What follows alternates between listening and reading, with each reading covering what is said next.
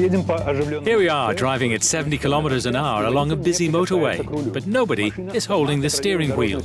Just how safe are driverless cars, and will we really be using them in 10 years' time? This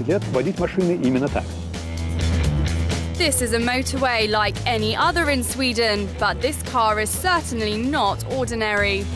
It's one of several prototypes that Volvo engineers are using to test their latest automatic technology in real traffic. The car has very good knowledge on the surrounding vehicles, and it's always having a safe distance to the car ahead. It's always monitoring the traffic. So in many ways I feel safer actually than if I would drive myself.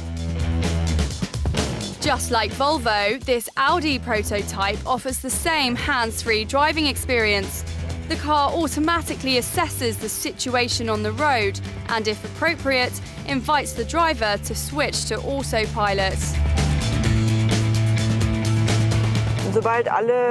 When certain conditions are met, such as I'm not driving faster than 130 kilometers per hour, the road has lane markings and I'm not performing any risky moves, then I get an automatic prompt to switch to autopilot. A message tells me that the autopilot's ready and I can activate it by pressing these two buttons. These demo cars automatically stay within the road markings and match their speed to the traffic around them. They can also assist the driver with maneuvers, such as changing lanes or overtaking.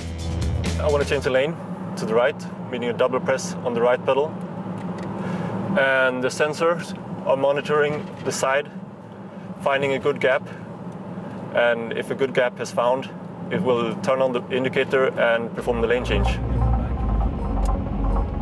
But these self-driving cars don't mean drivers are off the hook. In an emergency, the controls can quickly switch back to manual. The driver has to stay alert. The manufacturers are working on perfecting the automatic settings before releasing the cars onto the market. This means improving the awareness of the cars. Automatic cars rely on a number of cameras, radars and other sensors to understand their environment. Various signals are fused together in the car's computer brain. These tell the autopilot what's happening around the car. These cars that have multiple sensors could be ever vigilant. That means that they could respond to any type of threat and also traffic situation around us. The autopilot system is fitted in the boot of this prototype, but commercially available self-driving systems will have to be more compact, affordable and efficient. What we need is to have a vehicle that is able to understand the complete environment around us. We also need to understand the other vehicles and their intention around us. And not to forget, we also need to have the human-machine interaction in a good, implemented way in the vehicles. Although confident on motorways, driverless cars can't yet handle complex urban traffic. Individual cars will need to communicate not just with each other, but with road infrastructure to flow through traffic safely and efficiently. I believe for the urban scenario, you cannot rely on the vehicle and vehicle sensors only. You have to be connected to your environment. So it means in future, we may have many sensors at an intersection, maybe laser scanners and so on, that are just understanding what is ongoing at this intersection, how many people are crossing the intersection and so on, pedestrians, for example. And then this information has to be shared with the vehicle. So the vehicle is seeing more than by its own sensors only. It will take years of research and development to get self-driving cars working together. Engineers at a university in Paris are designing algorithms to help automatic cars coordinate their maneuvers. The problem is that there's a contradiction between two objectives. The faster I go, the less confident I am. If I want to be really confident, I go very slowly, and that's not efficient. So how do we increase both at the same time? For that, we need not only a good system of communication, but also good algorithms.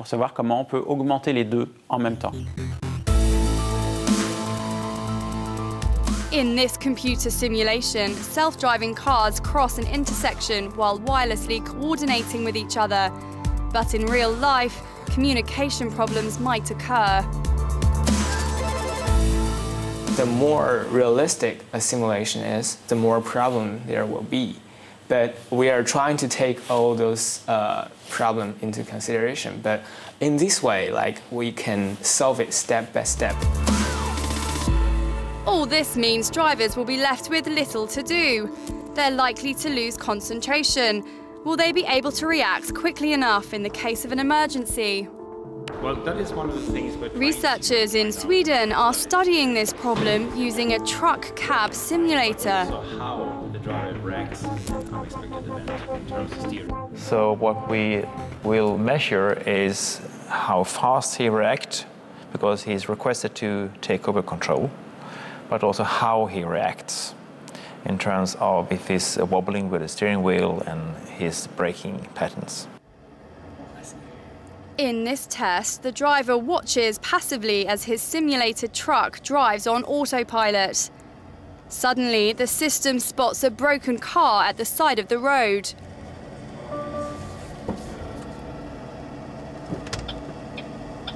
The driver reacted quickly here, grabbing the steering wheel to prevent a collision. But what about other drivers?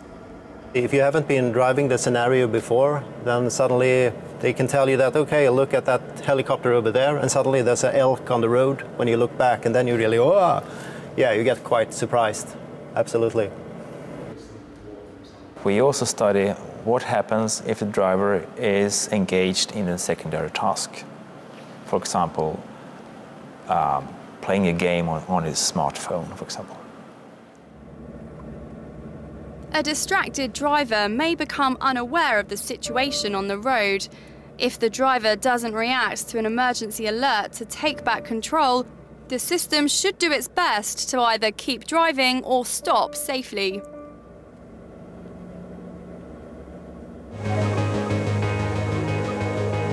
Scientists at the Institute of Communication and Computer Systems in Athens are working on a visual display system to help self-driving and traditional cars drive safely side by side.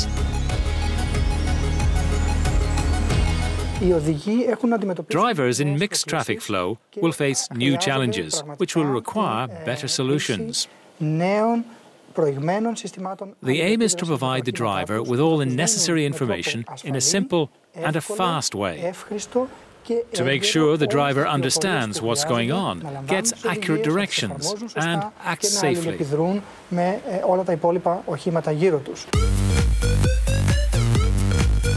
The same system can also be installed in traditional cars to assist drivers with simple maneuvers.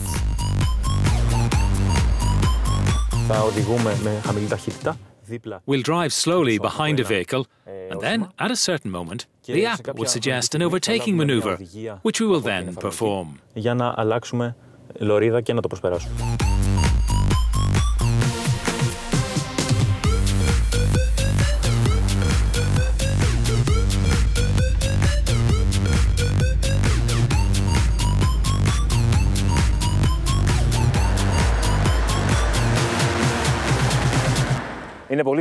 This information makes the driver feel more comfortable about what's going on in the vehicle and on the road. Such confidence boosting is one of the challenges of car automation. Researchers in Germany are developing a futuristic way of helping drivers of automatic cars stay alert. They've installed LED lights around the inside of the car, which change colour in response to danger.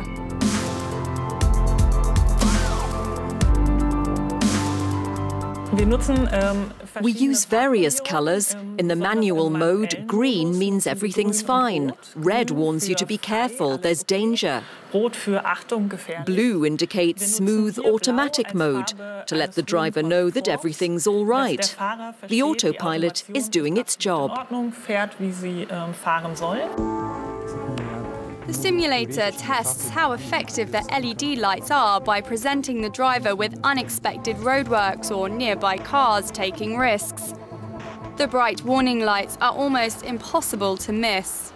Das ambiente Display ist den Fahrer herum angeordnet. The bright display is installed around the driver. Auch wenn sich nicht gerade auf die Fahraufgabe konzentriert. It helps him when he's not concentrating. For example, if he's driving on automatic mode but reading a newspaper, it will catch his attention wherever he is looking.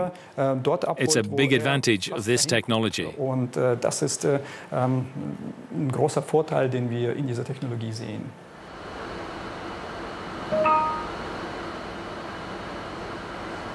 If the situation is uncertain, the autopilot will change colour. This warns the driver to be alert, that they might need to react quickly to something.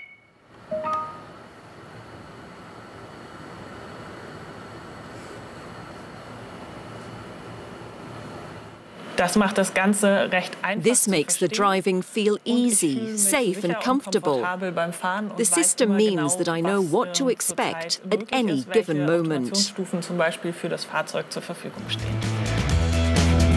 As driverless technology gets safer, researchers believe within 15 years, automatic cars will be increasingly common.